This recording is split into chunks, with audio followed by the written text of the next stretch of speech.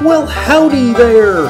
Come on in to the Laramy-K Optical Dance Studio. Grab a beer, grab a partner, and we're going to learn how to do the high curve two-step.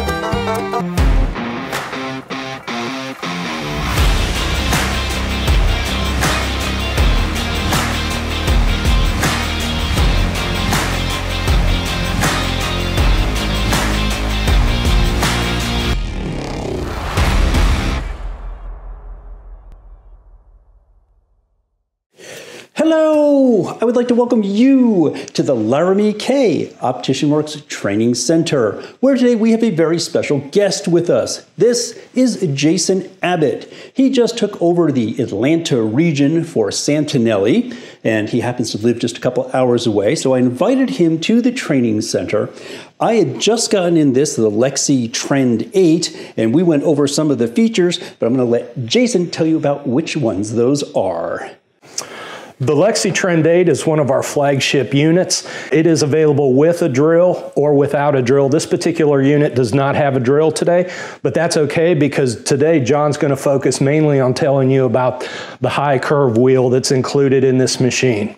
Right, and we just spent the day, I think it's about 1 o'clock now, we started about 9, and we dug into this machine. We both learned all kinds of cool stuff, and yep, I am going to go ahead and dig in and show you the high curve feature and the step bevel, and how that can make you a much better optician. I invited Jason here to the training center. Well, first of all, because he's new and he's the rep for our area, so I wanted to say hello and get to know him. The other part was I have never had an edger that had these two features. So I thought, wow, it'd be great to have a Santinelli guy here when I learned about them. Two features, high curve and step bevel. High curve, it's a feature.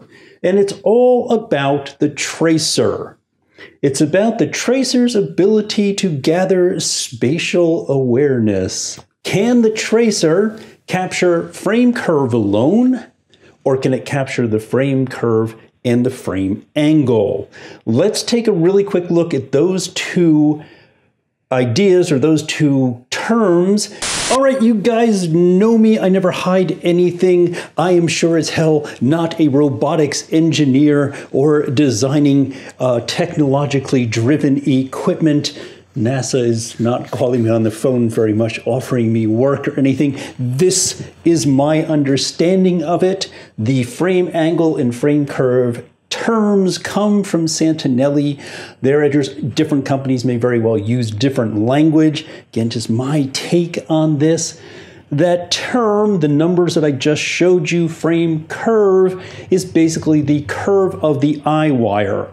Think of it as the frame base curve. All of our lenses have a base curve, matches to the back curve. That bevel, think of that curve. It's just the same concept carried over to a frame. It is independent, eye wire to eye wire, but kind of sort of needless to say, they're always the same right to left in a given frame. Now, frame angle, we simply think of as, well, wrap. That's all there is to it.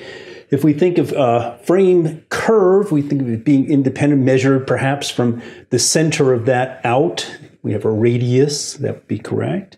And then for the frame itself, the entire frame angle, perhaps from the center here, capturing that entire curve. See, what happened was if you have an older machine or you have a tracer that doesn't have the capability of tracing a really high curve, well, then you traced one eye wire independently. You turn the frame, set it in, particularly on those horizontal style tracers like those right there. And you just trace one eye wire because it could never make that curve and that turn. Now, it turns out that the ability of the tracer to make that high curve trace and gather all up information does one thing.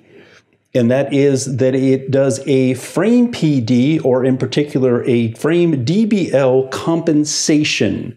When it knows the full frame angle and it's very, very high, a big heavily wrapped frame, it does a little fudging on your frame PD relationship to kind of bring this in. If you put that high curve and you bring it in, you're in a sense bringing the PDs closer together, so it messes with those numbers. Now, the wicked cool, really nice to have, make your life a whole lot easier feature is the step bevel. Now, all of you are good Optician Works opticians. It's about reducing the interference between the bevel and the bezel. You all know that a lens has a bevel and the eye wire has a bezel. This basically works best, helps you out the most in your higher minus and your higher curves. These two can work together in that way. These are generally your plastic sport frames, your heavy sunglasses, your safeties, plastic safeties, and your anything plastic, big, heavy, thick plastic. It particularly addresses that point right there on the frame. Now, applying the step bevel to the entire circumference of the lens is going to make your life easier, but it tends to be when you're trying to assemble a higher minus lens in a heavy curve in those big, thick plastic, that's the area that tends to give you the problem. Well, it simply boils down to better finishing work. The lens with a step bevel, and I'm about to show you this, finishes better and inserts into the frame much easier, greatly reduces the amount of heat you need to use for adjustment, and it stops that splaying out of the temples. It brings them in, and I'll show you this in just a second. Remember that our edger is always looking to optimize the frame curve and the lens curve match, or in other words, the bevel-bezel relationship. That's why when we was talking about don't try to make a job fit if you have a poor base curve, frame curve choice, you can't really override that. You can't override it using base curve changes where you might be able to do it with a better edger. Let's hit the bench and look at high curve, just a couple of numbers there really, and then look at what a step bevel looks like. A little hard to see, but well, I'll show you anyway. Here is an example. This is a very common or generic men's metal frame, which when traced has a frame curve of 5.7 and a frame angle of 6.0. Now, when we switch to our heavily wrapped Maui Jim sunglass, look at the results. Our frame curve is 4.8 and our frame angle has jumped to 18.3. So that's high curve, the ability of the tracer to trace a highly wrapped frame, feed that information to the software, and the software makes some tweaks to the frame PD. Now let's take a look at step bevel. Again, I never had an edger that had that feature, but boy, oh boy, I sure do wish that I had. I would have put it to use quite often. Super hard to see here, but here you go anyway. The lens on the left has the step bevel. The lens on the right does not. A much better way of seeing it, if you will, is from the edger confirmation display. This is the bevel profile in the default or no step bevel setting, where this is with a step bevel. If you caught the opening, I said we were going to do the high curve two-step, and there it is. A 0.3 clip off of that corner, and then the full step or ledge that allows the frame to clear. It might not seem like much, but those two small differences add up to a huge change when assembling and adjusting those sport, suns, and safeties.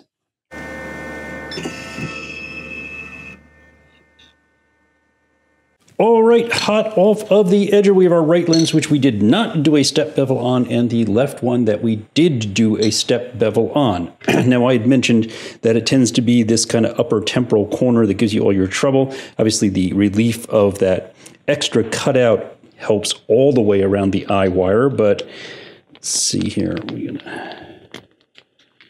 Yeah, it's gonna take some heat to get that going in there. So let's crank that up.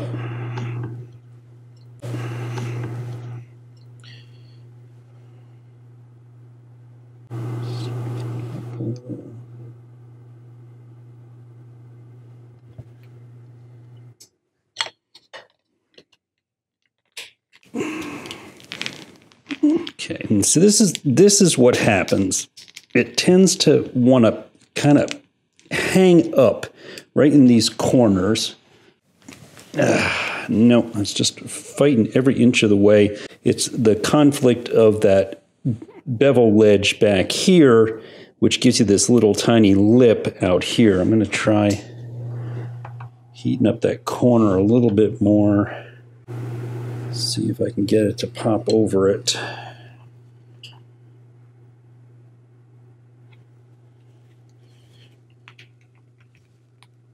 Oh, man, oh man.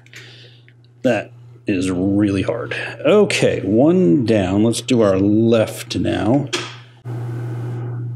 That's pretty good. Do our left.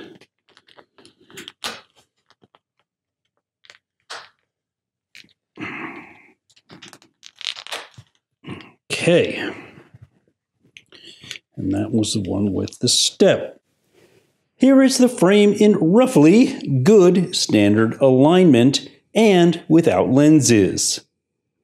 Here is the frame after lens insertion, where the right did not get a step bevel and the left did. That's it. That is what step bevel is all about. That is straight off the edger, into the frame warmer, and after lens insertion. Could you fix it? Well, yeah, sure, but you're going to be forcing things. You're going to use a lot of heat in order to get it right. So it might make it a little bit clearer how much of a difference that makes. All right, that is high curve and step bevel, two features of the LEXCE Trend 8. I truly believe step bevel underutilized. If you have it, by all means experiment with it. Makes finishing a whole lot easier, makes your finished work look a whole lot better, and most important, sets you apart from your competition. If you're watching me on Facebook, please give us a like. Watching me on YouTube, please go ahead and hit that subscribe button down there in the corner and make absolutely certain that every lens that you're applying high curve and step bevels to comes from Laramy-K. I will see you again next week.